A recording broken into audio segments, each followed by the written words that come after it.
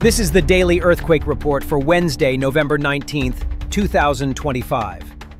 In the past 24 hours, there have been 1,824 earthquakes worldwide, including 4 above magnitude 5, 39 between magnitude 4 and 5, and more than 1,000 events below magnitude 2.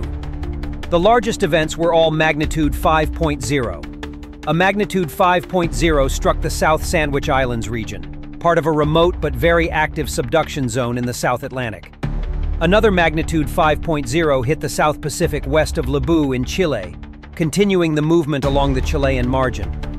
Japan recorded a magnitude 5.0 east-southeast of Yamata along the Japan Trench. A fourth magnitude 5.0 occurred in Venezuela, north-northeast of Yaguaraparo, adding to a series of recent events across northern South America. There were multiple notable magnitude 4 to 4.9 earthquakes across the Pacific Plate boundary, including events in Indonesia, the Philippines, the Kermadec Islands, Alaska, Chile, and Vanuatu. Additional moderate events occurred in Central America, Japan, Argentina, and the Mediterranean, all part of the daily global distribution of seismic activity.